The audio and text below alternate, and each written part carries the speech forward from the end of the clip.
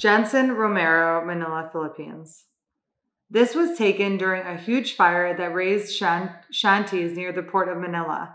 The fire victims were scrambling to salvage their belongings, plus there was the danger of COVID-19. Adrenaline was rushing in me as I felt the heat on my skin of the huge fire burning the houses. But I tried to stay calm and framed in my viewfinder this man rescuing his pets. Alleyways between interone shanties in Manila are difficult to enter, especially if there is a fire. Some of the photojournalists that day stood on footbridges near the area to get a general shot. However, I felt I could tell the story with a stronger photo if I got inside the burning shanties.